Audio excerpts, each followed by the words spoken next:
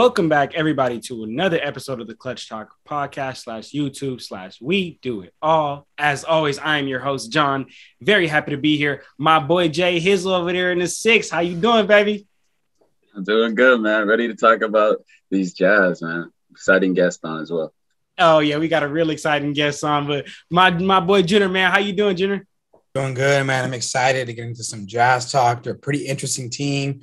I feel like they're always up there competing. They're always getting at least the second round of the playoffs. So it's an interesting situation for them. So I'm excited to talk to Greg about that. Oh, yeah, man. So, you know, for an interesting team like the Jazz, man, a very controversial team, we had to bring a great guest like Greg on, man. So, Greg, we are very, very happy to have you on. Greg, if you want to introduce yourself a bit to the fans, talk a little bit about yourself and how you came about to be a Jazz fan. I'm a Jazz fan because I'm a masochist. I'm a lifelong Utah. Hi, my name is Greg Foster. I am the co-host of Unsalvageable. It's a Utah Jazz podcast on the Blue Wire Podcast Network. Like I said, born and bred Utah. I am 36 years old and have spent about 35 of those in Utah. I live right downtown in Salt Lake City. I'm like walking distance from the stadium. So it's kind of just it's in my blood, you know, like loyal to your soil kind of thing. And when you're that close, you know, I played AAU ball with Thurl Bailey and Chris Morris Jr., which of course, like the story I always say is, if you guys remember, Greg Foster was a member of the Jazz during their title run, and then like ended up getting a ring with the Lakers and played with the Sonics and everything. So when I was on that AAU team, it was just assumed that I was Greg Foster's kid, because we had Thurl Bailey Jr. and Chris Morris Jr. So I would always get people coming and be like, "Where's your dad?" And I was like, "He's the old white guy in the stands, man." That is hilarious, man. That is hilarious. So, Greg, well, we are very happy to have you on, man. Very educated guest like yourself. So yes, guys, like happy to be here. Yeah. So like how Greg said, man, make sure you guys go check out Greg and his Unsalvageable Utah Jazz podcast, as he has great Utah Jazz content. But if all that's out the way, you guys ready to get into this Jazz talk today? I do need to interject really quickly, because I swear on everything holy that if I don't mention this, Sarah Todd will publicly execute me at half court. So I co-host the Unsalvageable podcast with Sarah Todd, who is the beat reporter for the Deseret News. And you can always check out her Jazz coverage at Deseret.com. Oh yeah, definitely go check Sarah and all her work out, man. But as long as all that's out the way, we could go ahead and get straight into this Jazz talk. So, Greg, the first question that we like to ask all our fans here for these team interviews is, Greg, as a Jazz fan, are you content with the way the year went? Are you as far as last season? Yeah, as far as last season. I am not. Unfortunately, I thought that this was a team that had. I thought Western Conference Finals was what I would have been satisfied with. Unfortunately, that didn't happen. I understand that there were some caveats, and I do believe in my heart of hearts, trying not to be a homer, that the Jazz would have beat the Clippers had Donovan Mitchell and Mike Conley been healthy. That wasn't the case. We can also make the argument that Kawhi Leonard wasn't healthy and he missed the majority of the season. But the fact of the matter is, the Jazz choked. I thought they were fully exposed. I thought Tyronn Lue did a great job in the playoffs, and it was a fabulous regular season. But in the words of Scottie Pippen, you know, don't mean a thing without the ring, and they flamed out in spectacular fashion. And knowing the guys and being I would say team adjacent, I think if you talk to a lot of the players, they would agree and think that it was a bit of a disappointing end to the end of the season. So no, I wasn't super happy is the short answer to okay. that. Okay. Well, you know, Greg, I gotta say personally, I thought you were gonna say while you're right, if you're not winning the championship at the end of the year, like, what does everything else matter? Like, I totally agree. But I thought that you would be a bit excited having like the best record in the league at 52-20, which actually leads me to my next point, Greg, because I want to ask, like, did you expect to be this good? Because I mean, I understand, you guys flailed up and choked in the playoffs, or whatever happened, but the regular season, you guys were hands down the best team, both in the Western and Eastern Conference, playing insanely great team basketball. So did you expect this at the beginning of the year?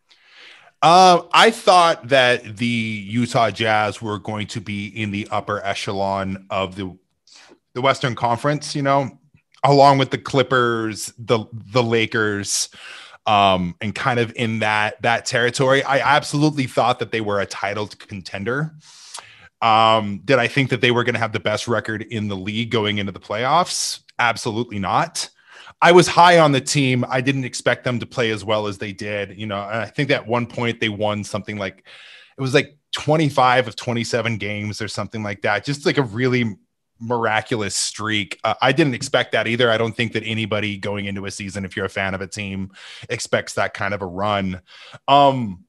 So yeah, regular season definitely exceeded my expectations. Incredibly fun team to watch. If you watch the way that Quinn Snyder runs his offense, pace and space, I thought the addition of Mike Conley was such a great move. To have that floor general, to have a mentor. He really established in his second year great pick and roll chemistry with Rudy Gobert, which we saw in that Grizzlies series. He was a fabulous mentor to Donovan Mitchell. I don't think that there has been a player who's had a more positive impact on Donovan Mitchell than Mike Conley.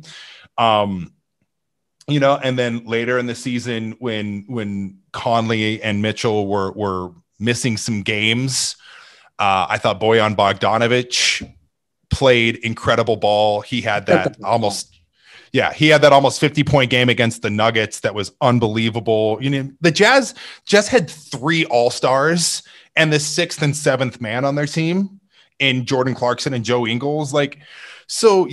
Awesome, super fun season. That definitely exceeded my expectations, with the caveat of flaming out in the playoffs. But yeah, all in all, super fun season that I'm going to remember for a long time. Yeah, Greg, and I have to bring this next point up. So Greg, throughout the season, and us over here at Clutch Talk, we were doing multiple podcasts, and my brother Junior here, he had a strong opinion on the Jazz, throughout, and as a lot of people in the NBA community did, they had a strong opinion of the Jazz. They didn't know and really believe that the Jazz were the true number 1 seed.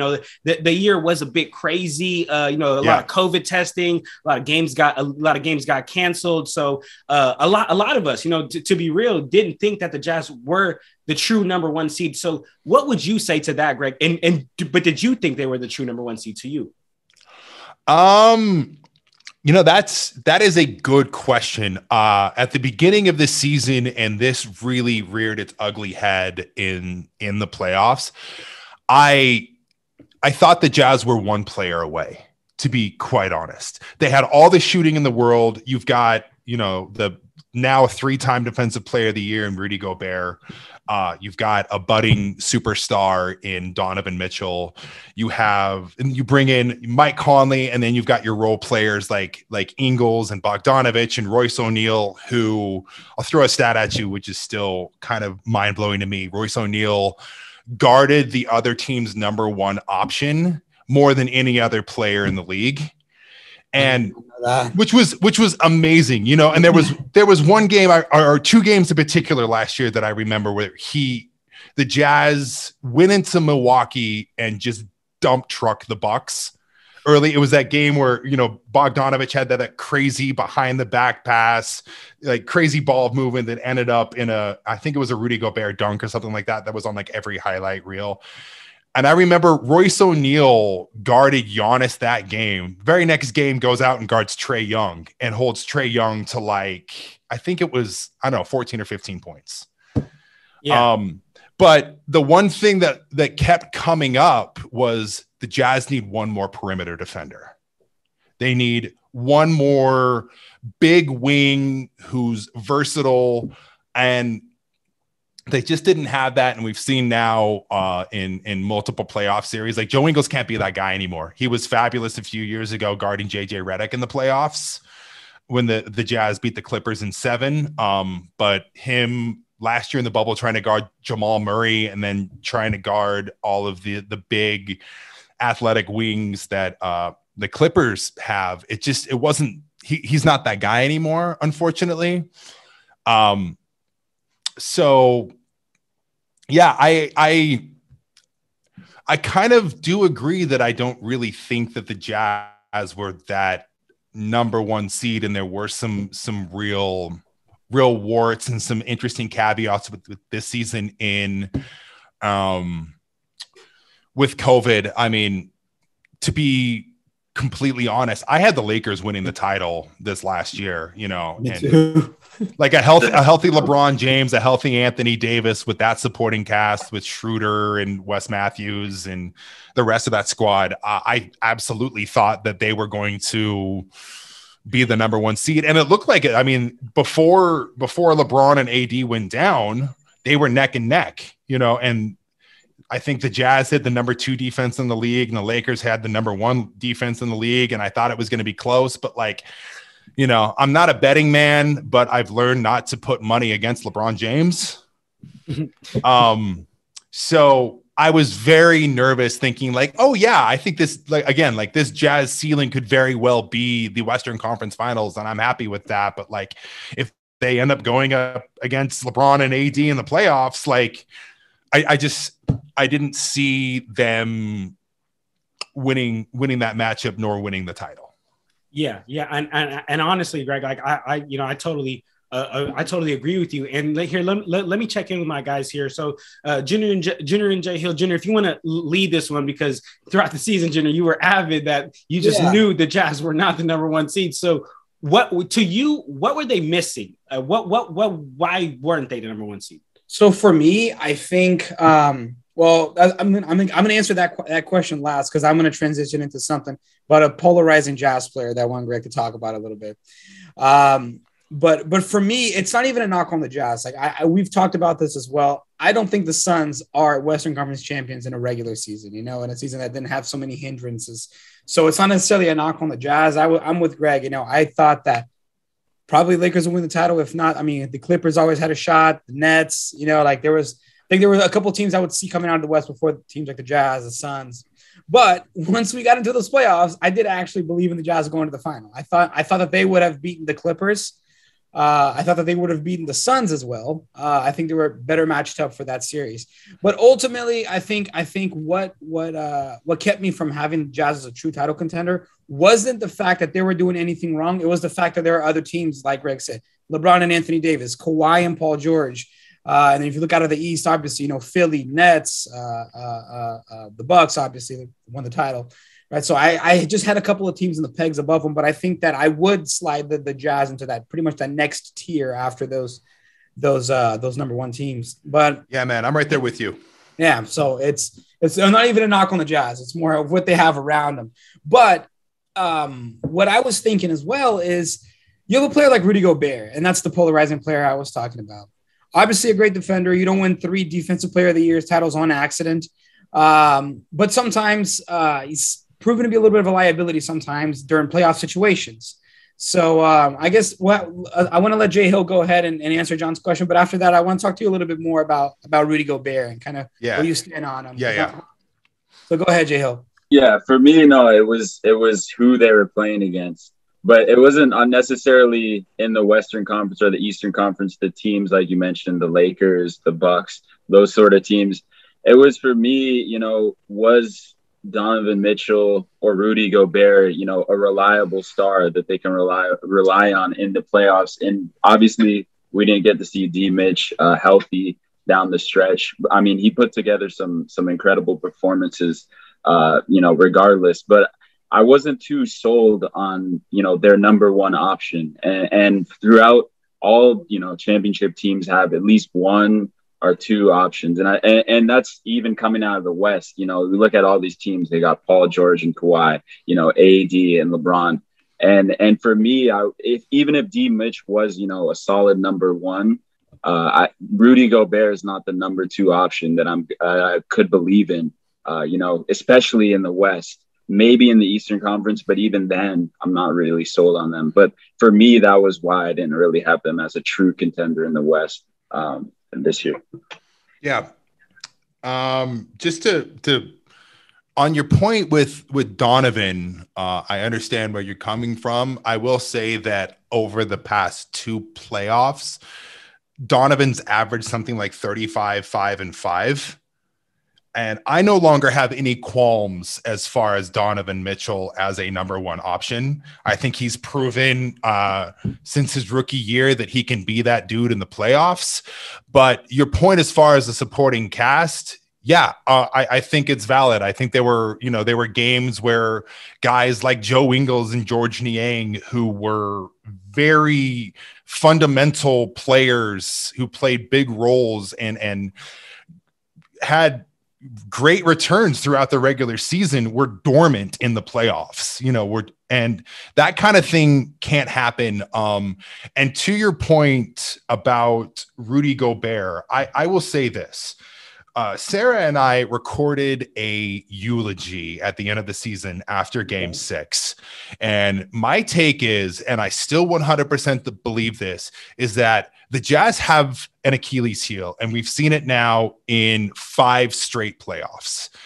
And that is the 5-out, super versatile, switchable lineups. You know, it didn't work when they played the Warriors and got swept. What was that, 4 or 5 years ago? They lost to the Rockets 2 years in a row, who could do the same thing. Then they go into the bubble and they lose to the Denver Nuggets, who have another 5-out lineup and a once in a lifetime kind of center in Nikola Jokic. I'm a huge Nikola Jokic fan. Me too, man. I mean, the guy looks like his entire diet is just Mountain Dew and Funyuns, and he just goes out and like cooks your favorite player. You know, and then this year the Clippers were able to go 5-out, and the Jazz, with bringing in Derek Favors as the backup center last year, the plan was, we'll have a rim protector in at all times. And the Jazz went all in on traditional basketball. You know, we've got our traditional 5. We all play that certain kind of old school basketball, while the league is trending into a positionless style. And that has been their Achilles heel. And I think with Rudy Gobert, he's a bit enigmatic because he is a fabulous defender. I mean, the guy, you put him next to the rim and the other team isn't getting buckets at the rim. Like, he's a prodigious rim protector, and he's fabulous on switches, and as a defensive anchor he works. And with the way the Jazz are predicated, the way that they play, as well as their roster construction, everything is filtered into Rudy Gobert.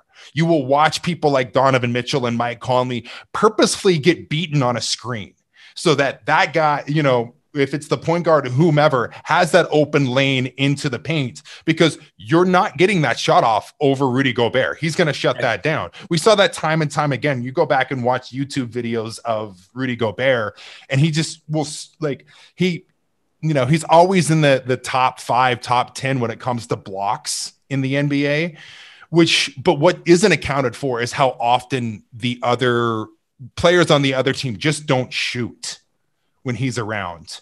But he certainly struggles having to get out and guard the perimeter constantly. He can do it, but those 5-out lineups are very hard for him. And then if you draw Gobert out of the paint with that roster construction, it's a lot easier for guys like Paul George or Kawhi Leonard or Jamal Murray last year to get into the paint. So I'm very, very interested now with the Jazz acquiring Rudy Gay who is a good perimeter defender. He's not elite, but he is an above average defender and played more minutes at the 5 last year than any other position. So I think the Jazz may have found their answer to those 5-out lineups, and that's a very intriguing signing to me. All right, Greg, I want to put you on the spot now a little bit. I want you to tell me honestly and as unbiased as possible. Rank these 3 defenders: Rudy Gobert, Anthony Davis, Giannis Antetokounmpo. Giannis might be a little bit different because he's a little bit more mobile, but still, I want you to rank me these defenders. 1, Giannis Antetokounmpo. Okay. I think he is the best, most versatile defender in the NBA, and he versatile. Absolutely proved that during the title run. I actually just got done reading the Giannis autobiography by, I think her name is Miriam Fader from The Ringer. Cannot recommend it enough. It made me fall in love with him even more. Again, dude, that's awesome. I'm a huge fan of Giannis. So Giannis is number 1 on my list. Number 2 is Rudy Gobert. Okay.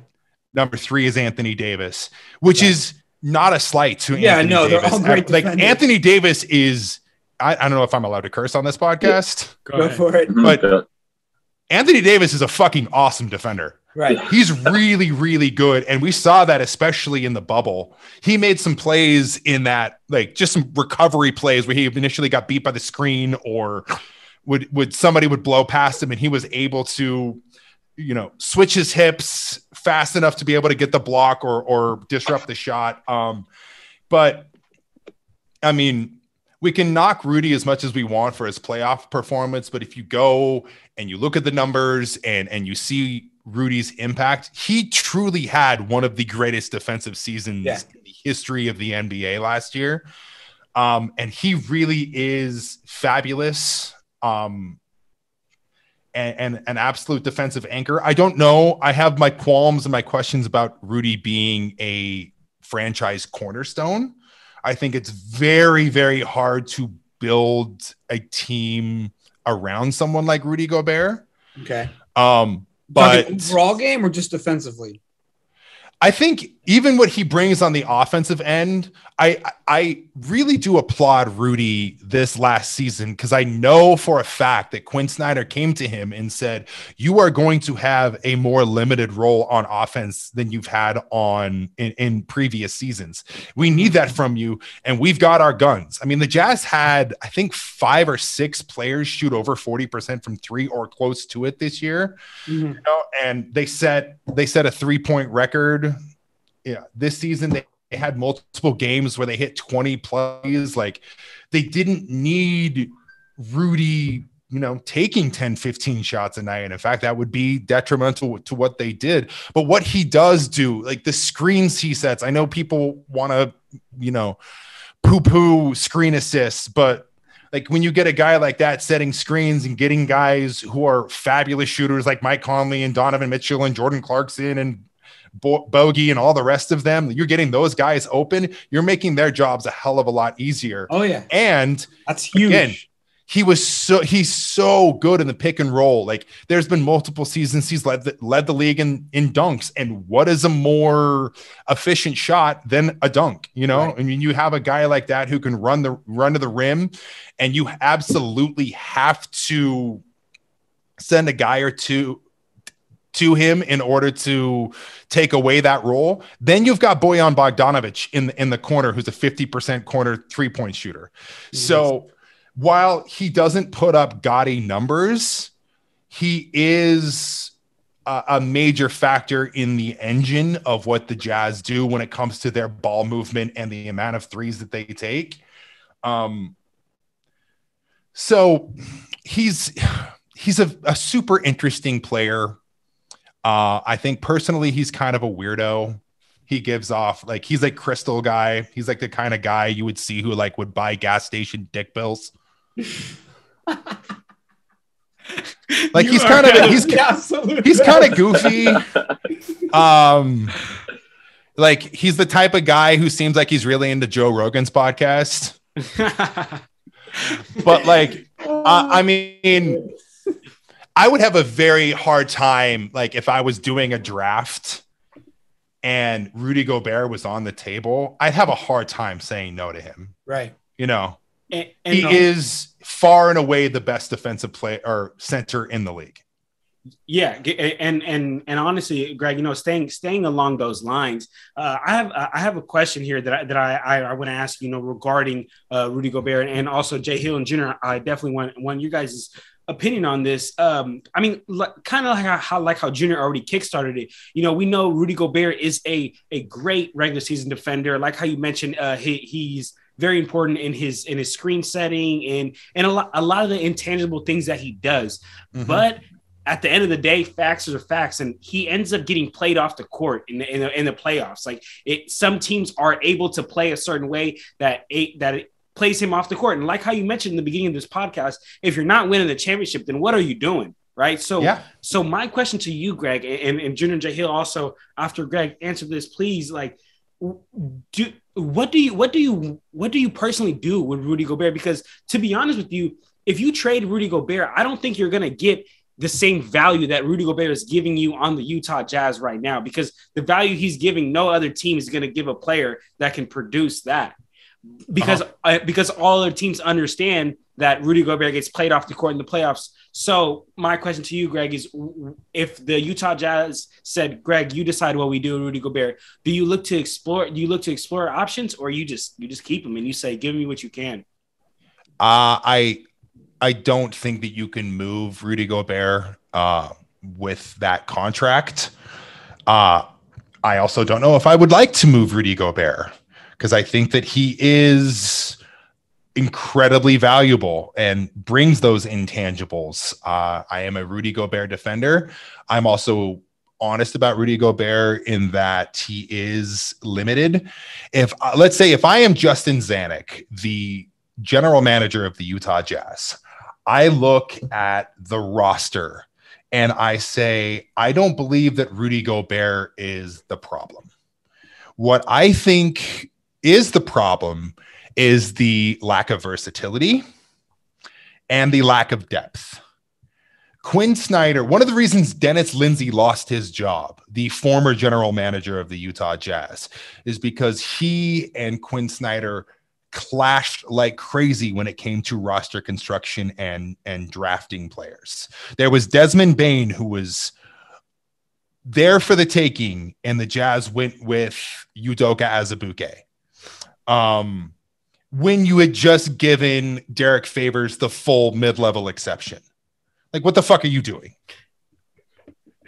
And like, so I think, you've proven, that like Rudy struggles with the 5-out lineup, but he's so good in every other scenario. He murdered the Memphis Grizzlies. Like, he made Jonas Valanciunas, who is a good player, not an all-star, but I would put him fringe all-star status, made him irrelevant in that series, and has proven time and time again that he is super valuable. What you need are guys who can counter that switching ball moving 5-out lineup, where you can still have Rudy Gobert in, but you can switch everything else on the perimeter and you're not getting beat and you're not getting Terrence Mann dropping 40 on you in a game 6. So no, I still want Rudy Gobert on the Jazz. I want more versatility. Okay. And what about you, Jay Hill? Yeah, and to Greg's point, you can look at, like he said, what the management's doing now and bringing in, like you mentioned earlier, Rudy Gay, and then also being a Warriors fan, bringing in Eric Pascal, who's, an emerging versatile, counter to that. He can play the small ball 5, he can play 4. Obviously his defense is something he's going to have to work on, and I think he's in the perfect place to develop that. I mean, they have a great system there defensively, with Quinn Snyder. He gets all his guys to defend.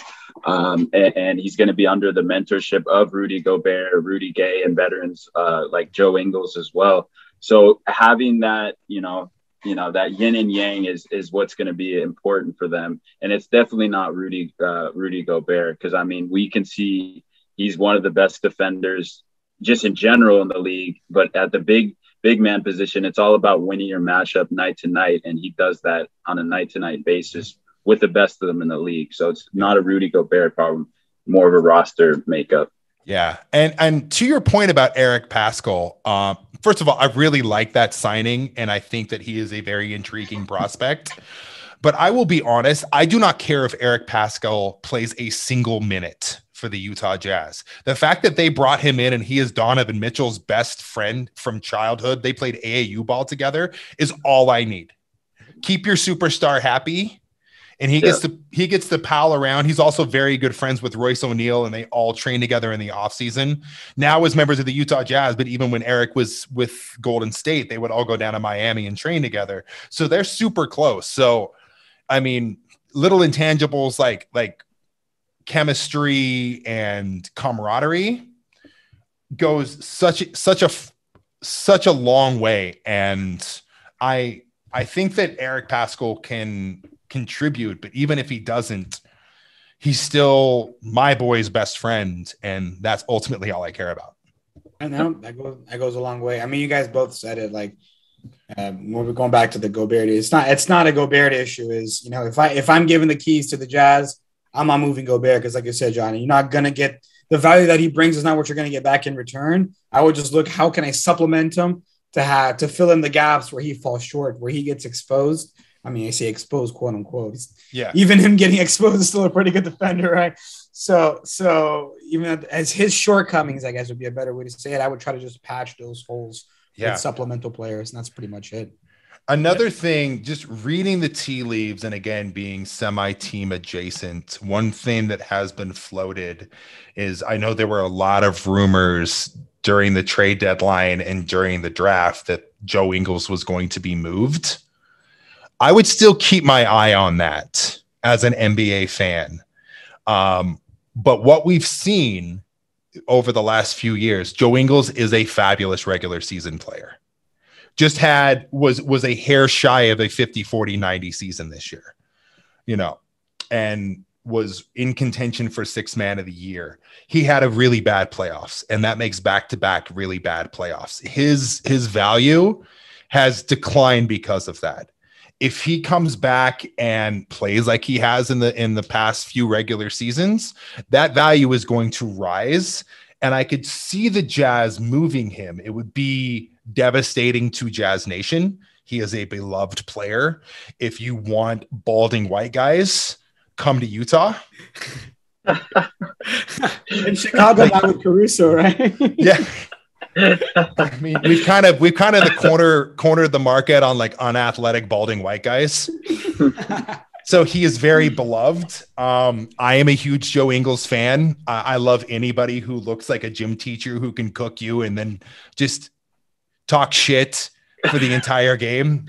Love the guy. I do think he's a bit past his prime. I'm not going to put the wash label on him yet, but he is certainly not the same player he was a few years ago, but still could bring a lot of value. And if you're looking for that versatility in the Jazz, you know, still look like they're one guy away, would not surprise me to see him shipped at the trade deadline. I'm sure it would be great news for Paul George, I'm sure. I can't say, you know what, like after what Paul George did in the playoffs against the Jazz as a member of the Clippers, I don't have anything else, man. Like when he got sunned by Ingles when he was in Oklahoma City, I was relentless. You know, I had all the photoshops. I had all the, you know, the daddy daycare memes.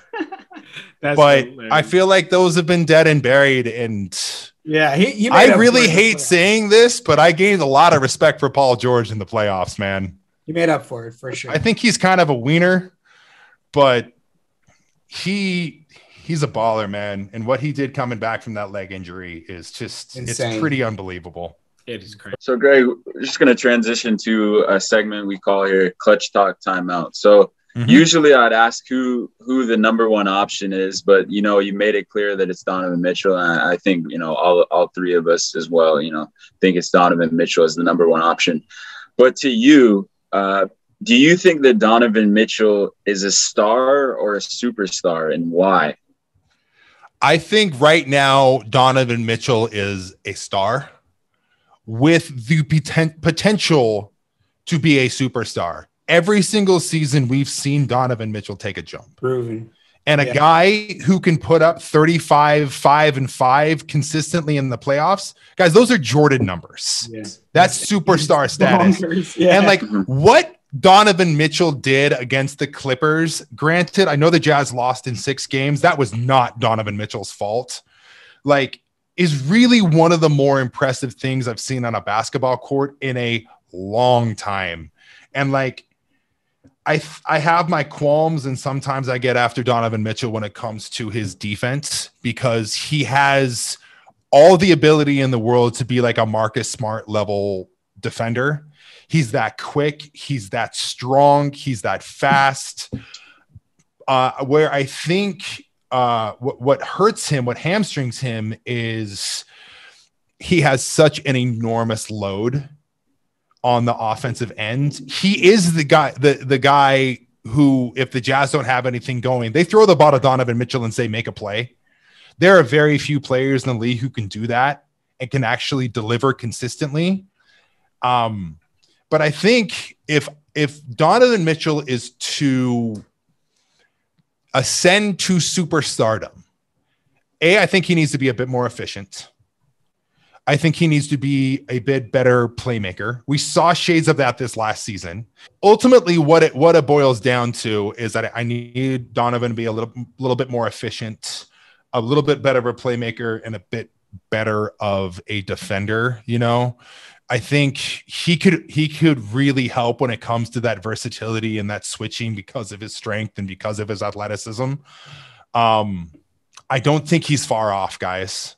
Yeah. I think that Donovan Mitchell is very, very good and continues to get better. And he's still young. Like, I really don't think we have seen the best of Donovan Mitchell quite yet. And the thing that I love more than anything about Donovan is he's a dog, and Donovan wants to win, and he puts in the work. He's in the film room all the time. He's in the weight room all the time. He's in the gym shooting all the time. He takes it super personal. And that's exactly what you want out of your star. And if I were a betting man, I would bet on Donovan Mitchell getting even better this next season and being right there. Yeah, and honestly, Greg, you know, when the question was asked, I really thought you were going to definitely say he's a superstar, man, because to me, superstars are showing up when the biggest moments come, man, and that's exactly what he's done. But real quick, Greg, I have a couple of players here, and I just want you to tell me yes or no. Is Donovan Mitchell better than these people? Because I just hear all the time, like, is this player better? Is this player better? So just real quick, I already know the guy you're going to talk about. Just off the top of your head. Just off the top of your head. Okay. I got a couple players here. Okay. So Devin Booker. I can't say that with the way Devin Booker played in the playoffs and the fact that he was the number one option on a finals team. Okay. I think it's very close. Again, I am a Devin Booker fan, which is a bit of an anomaly as far as Jazz fans go. I always say that I am a fan of basketball much more than I am a fan of the Utah Jazz. Facts. Me too. And I think that it's very, very close. But if I was drafting, I'd probably go Devin Booker. Okay. What about Jamal Murray? Donovan Mitchell. Paul George? Paul George. Jaylen Brown? Now. Donovan Mitchell. Trae Young? Donovan Mitchell. Okay. Jason Tatum? Jason Tatum. I think Tatum's the best player of that draft. I think that Jason Tatum is an MVP caliber type of player. I do not think that Donovan Mitchell is quite there. I think you can build around both players. I think it's easier to build around a Jason Tatum, especially because of his versatility on both ends of the floor. And like, both guys are the type of guys that you can throw the ball to and say, go get me a bucket, go win me a game. Jason Tatum is becoming the kind of guy you can throw the ball to and say, go get me 50. Yeah. For real. On like any given night. Yeah. Like he's like that. He's kind of going into this season. I have some question marks about the Celtics this season. I still think if everything clicks, he could be a dark horse MVP candidate. He's that good. And he's another guy like Donovan Mitchell who's taken a step every single season. Yeah. I love Jason Tatum so much. Yeah. No, he's a great player. I think and you look at all the stars and superstars, I think he's probably the number one guy in that star breaking into superstar class. I think I think you're absolutely right. Yeah. I think he might already be there. He might already be there. That's the other point. And if he's not, he's got one shoulder leaning on the door into the room. He's like, he's like Jack Nicholson in The Shining right now, sticking his face in the door. Yeah. Here's Jason. That's hilarious, man. That's hilarious. So all right, so Greg, so as we start to wrap it up here, two questions we love to ask here for these for these fan interviews is Greg, barring injury, we can't predict injury, we can't predict especially a crazy season like how we had last season, but just if ever you have your whole healthy Jazz team, how far do you guys make it in the playoffs, and what seeding do you guys land in at the end of the year next year? I think the Jazz are no lower than the 3 seed. They have, if you look at the schedule, it's incredibly front-ended, and they're going to make another run post All-Star break. They've got a cakewalk of a schedule. And I think the Jazz are poised for a Western Conference Finals run. Okay. All things, stars aligning somehow. I don't know. Stockton and Malone croak of COVID, and we don't have their legacy anymore. I fucking hate both of them. Stockton. Let me just go on this podcast and say that Malone is a rapist and Stockton is a crazy QAnon freak, and I hate them both. But if the stars align, I think the Jazz could make a title run. Okay. I think again, everything, all ducks have to be in a row. Stars have to be aligned. It has to be a very special season. I look at this roster construction and what the Jazz have done this season, and I have a hard time believing they're not a more talented team going into this season than they were last season. I don't think it can be stated enough how big of an upgrade Rudy Gay is over George Niang. And George Niang was a good player, and I think he's going to do very well in Philly. Philly is my second home. I love that place. I'm very excited for him to go there. Rudy Gay is a better player. Just right. Absolutely. I don't think, it breaks my heart to say this because he might be my favorite Jazz player of all time, but Derek Favors is washed with a capital W. Definitely. And as funny of a signing as it is, and I am an agent of chaos and I love nothing more than getting jokes off. Bringing Hassan Whiteside in is, I think, could pay a ton of dividends, because I think I think I'm going out on a limb when I say that he's a better player at this point of his career than Derek Favors is. And he's going to be playing 10, 15 minutes a night against backup centers. Cool. And if it doesn't work, then you've got Udoka Azubuike, who granted it was summer league, but looks like a boy against man or a men against boys. And I'm not all that worried about it. And then you've got a team who's kind of flamed out in the playoffs twice now and has that sting. It kind of gives me, watching what the Bucks did this year, kind of gives me a little bit more hope as like a team that's gone through the trials and the tribulations. I think that the Jazz are right there. So I think the absolute floor is another second round flame out, which would suck. And I think the ceiling is a title run. Okay. So, Greg, let me ask you something real quick. I know we're running a little short on time, but all good. Since you brought it up, I do want to ask this. If it does become another second round flame out, what do? Do you keep trying the same formula? Do you try to make a drastic move? We'll cross that bridge when we get to it. Yeah. I think you would have to really look at the roster and ask yourself some hard questions. Okay. I mean, that'll mark what, like 5 or 6 years. I wouldn't say shortcomings, but I think that they probably could have gotten further. Yeah, like absolutely. the last few times. So I don't want to say shortcomings. Like it's a I think, you know, blowing the 3-1 lead against the Nuggets, who I will say with the caveat that I think that the Nuggets were the better team and they ended up proving that in the playoffs. But still, again, get your 3-1 jokes off, man, because the Jazz blew the 3-1 lead. Like that was a thing that happened. And you know, they flamed out against the Clippers, you know, and you can't really argue against that. If they do it again, then yeah, I think you really have to make some hard decisions. Like, you know, is Donovan Mitchell that guy? Is Rudy Gobert that guy? And I think, you know, guys' health has been in question. I think I'm going on a bit of a tangent. One of the storylines that really intrigues me this year is Quinn Snyder played his end of bench guys fewer minutes than any coach in the NBA last year. Okay. And I think that was a huge reason why the Jazz flamed out, is because they were so exhausted by the end of the season. Guys like Ingles and Bogey, and then Conley got hurt, but like they were super tired, and you just can't do that in a condensed season. I'm very interested to see if Quinn gives his end of bench guys more minutes.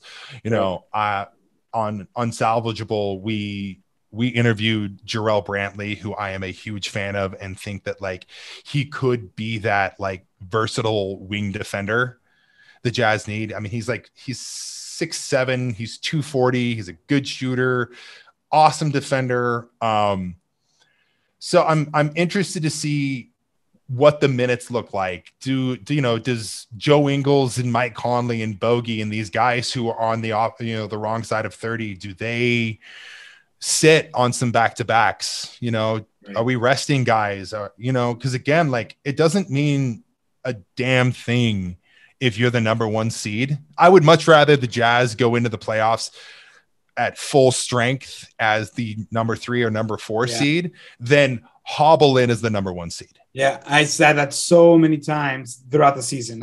For me, I'm a big Lakers fan. Whole season, I was like, they're coming off a short season. Like, I don't care if they get in as the 8th seed, as long as they get in healthy. They got into the 7th seed and not healthy, so it ended up working out. Yeah, and that, I agree 100%.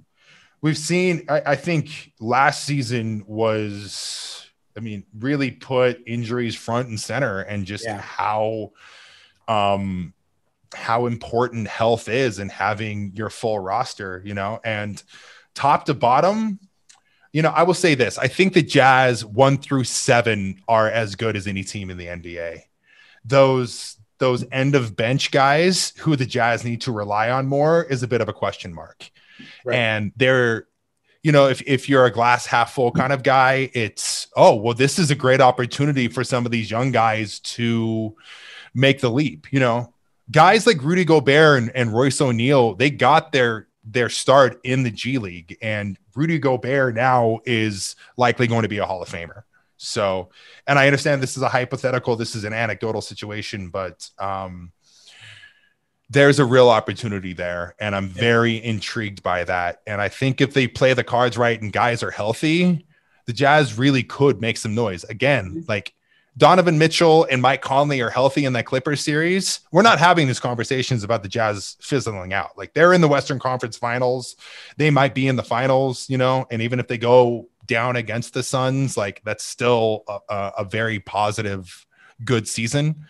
So that to me is the number 1 storyline going into next season for the Utah Jazz. Okay.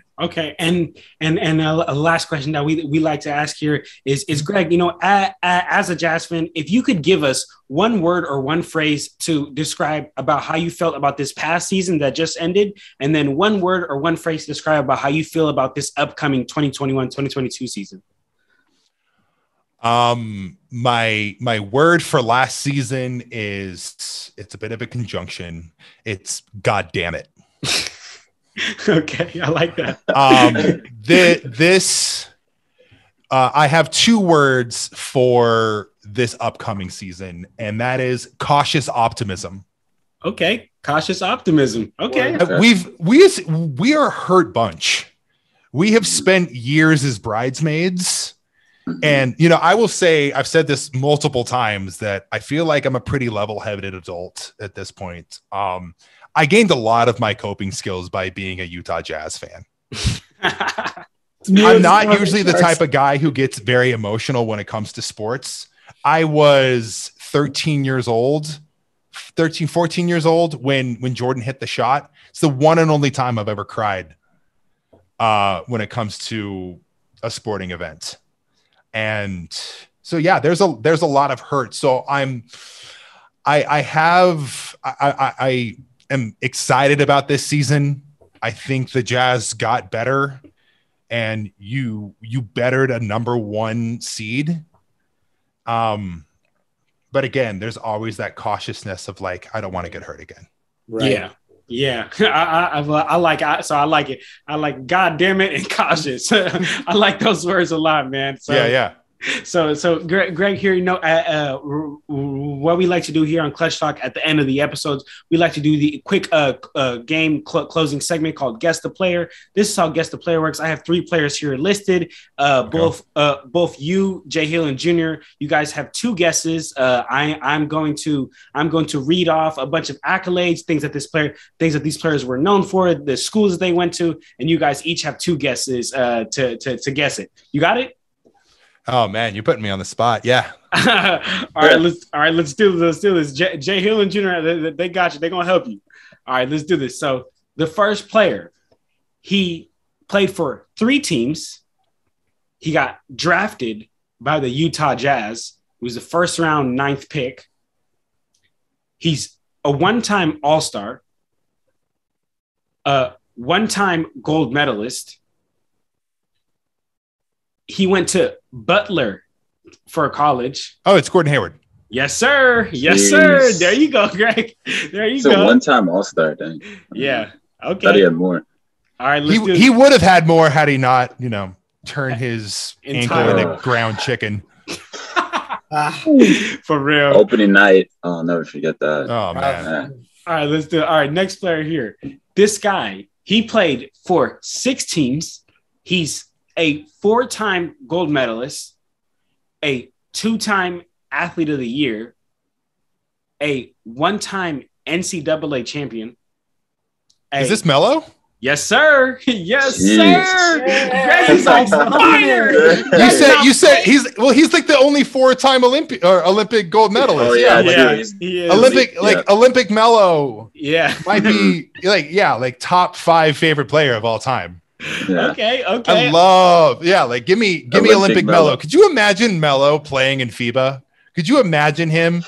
Like, bro would be putting up Will Chamberlain numbers. Dude, on and off the court. His game's built. Yeah, man. Off the court. That's hilarious. All right. So let's get into this last player here. Last player. So this guy, he has his jersey retired by his college. He's still currently playing in the NBA. He's a 6-time All-Star, a 1-time NBA champion. Oh, okay. So it's a different guy than I had originally thought. Keep going. A 1-time gold medalist. He's played for 4 teams. When people give an analogy on this player, they say he's a pit bull. Okay. He was part of a championship team that Kawhi Leonard was on as well. Kyle Lowry? Yes, sir. Yes, sir. Jesus. There you go, man. Greg was on fire for these, man. Just going, man. But Greg got a lot of knowledge on the NBA, man.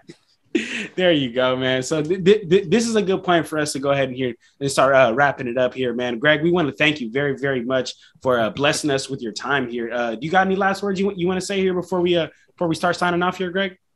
Not really. I mean, we've done all the plugs and everything. I just want to say thank you very much for having me on. This has been a wonderful conversation, and I'm very excited for this upcoming season. Man, so am I, man. Jenner, you got any last words for Greg and all the Jazz fans? I'm excited. I think it's going to be I think it's going to be a really good season for the Jazz to kind of, I think, make that step towards, seeing a conference finals or, an NBA finals, even, if they can get, I think, I obviously I don't have them as one of my favorites, and that's not a knock on the Jazz, but I do think that they have the roster to, if the cards kind of lay in the right places, I think they can execute them and take advantage of that. Jahu. Yeah, definitely. No, Greg, appreciate you coming on. First of all, great guest. And yeah, I think I'm excited for the Jazz as well. I think they'll be a top 3 seed in the West as well, like Greg. And I think they made some great additions this past offseason, and I think they can make some noise down the stretch in the playoffs. So we'll see. Yes, sir, man. So as always, guys, for you guys listening on YouTube, Apple Podcasts, Spotify, make sure you guys like, comment, subscribe, and leave us a ranking on Apple Podcasts, man. Leave us a comment, and make sure you guys go check out Greg and the Unsalvaged Utah Jazz podcast, man. But if that's it, then we out of here, y'all. Clutch Talk out.